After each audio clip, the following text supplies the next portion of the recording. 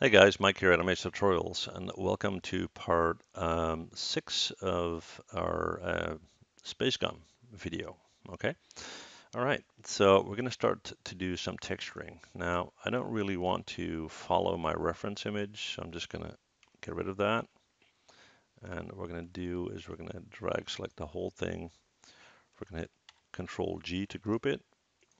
And from this view, I'm just going to raise that up until it's sitting on my grid line. And it looks like we didn't get everything or we have duplicates. So let's see.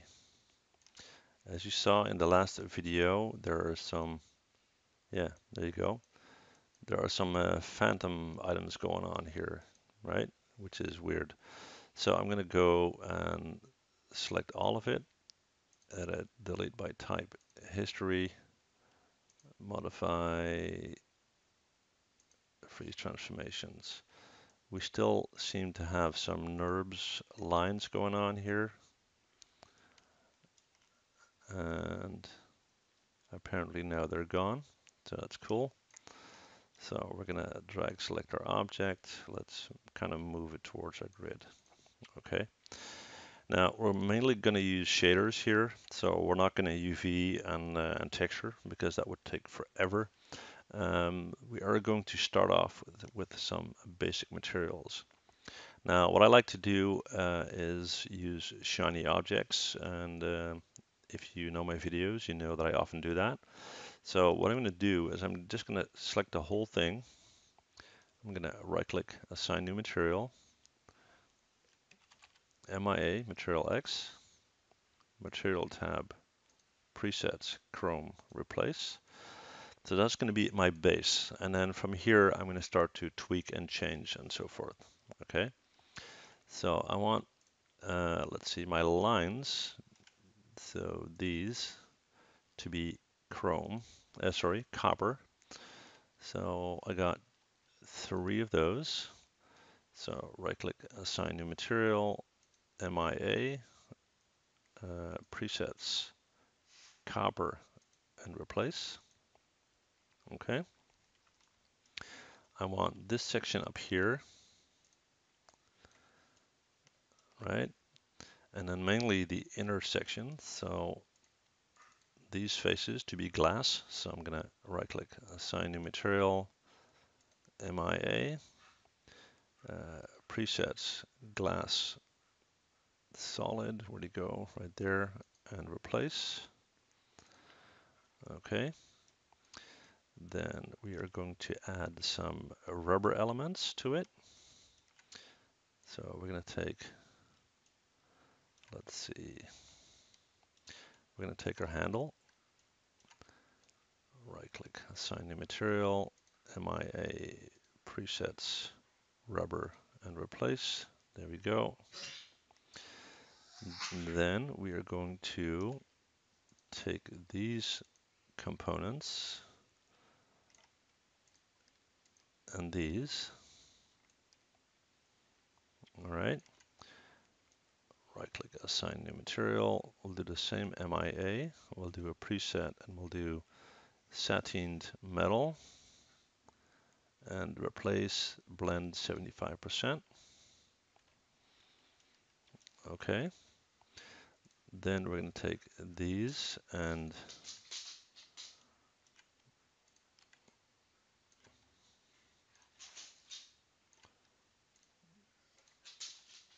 no, not that.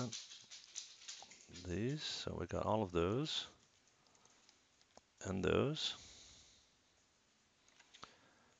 Right click, assign new material, MIA, presets, and let's see, we'll do glaze ceramic and replace. Okay. Then we're going to take these little rod sections.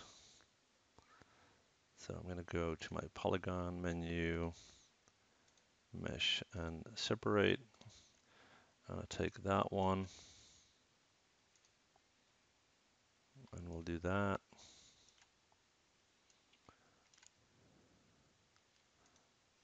and that, and that.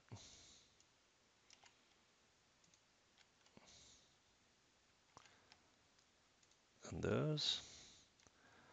Assign new material, MIA, presets, and we'll do pearl finish.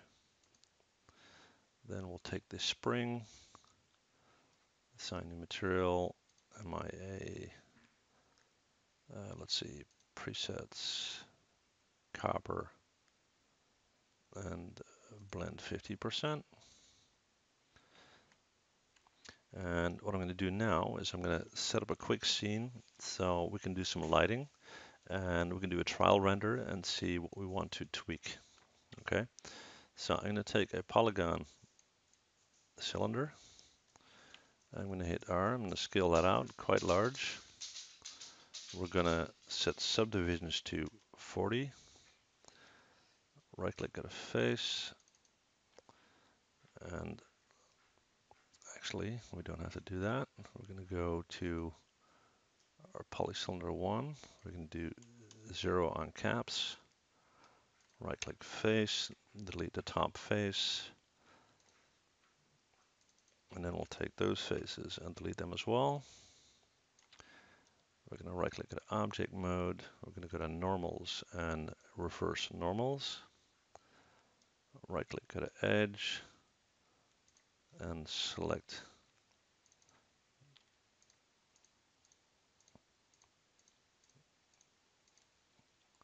that edge.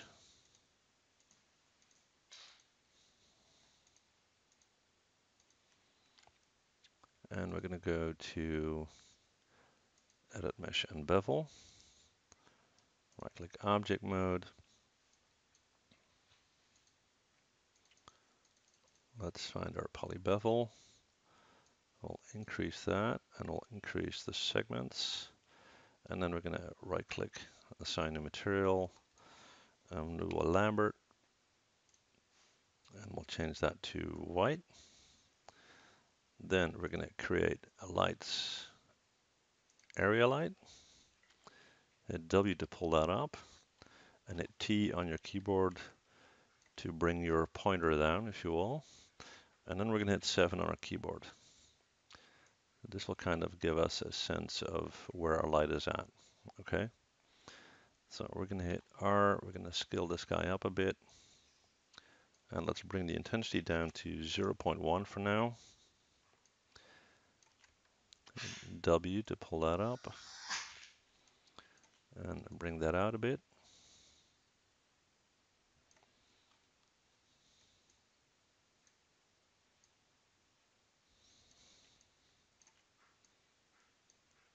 Let's do 0.3. Okay. I'm going to hit Control D to duplicate, pull one over here and move that in.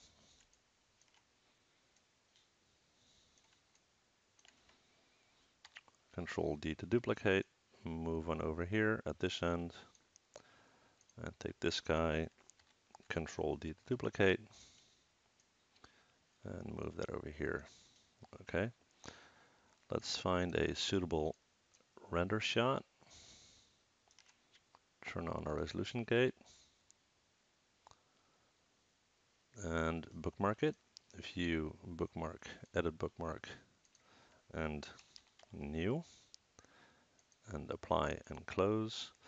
And then we're going to go into our render settings, go to mental ray. In our common tab, I'm going to set the image size to HD 1080. Quality tab, we'll do 1.5.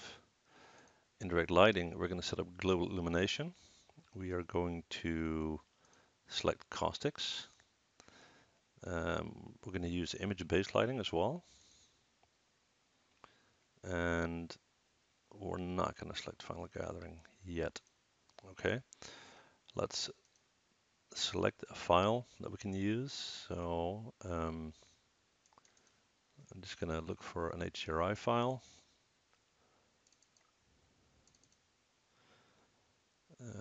do this one. And then I'll quickly pause the video. I'll do a test render and I'll see you guys in a sec. All right, guys, I did the render, and there's one little thing I want to change before I show you, and that is the rubber material on the handle. It's just a bit too black. There's no reflection or anything going on there. So I'm gonna right-click, assign new material. We'll do a blend material, and we'll make that black. And I'll bring the reflection down a little bit. Let's say 0.3. Okay. Now, obviously, you can spend as long as you want on this object, and you can tweak it and UV it and texture it and so forth. That's up to you. This is already a 6-part video, and I don't want this to take 10 hours. So maybe on my own, I'll play with it. But as far as the tutorial goes, let's see if we can get this render shot out. And I'll click render, and I'll see you guys in a sec. All right, guys. Well, there it is. There's our final render, at least final as far as this series are concerned. So I hope you enjoyed the series. And that said, I really appreciate your support on my channel, and I'd love to see you guys on my next videos. All right, bye.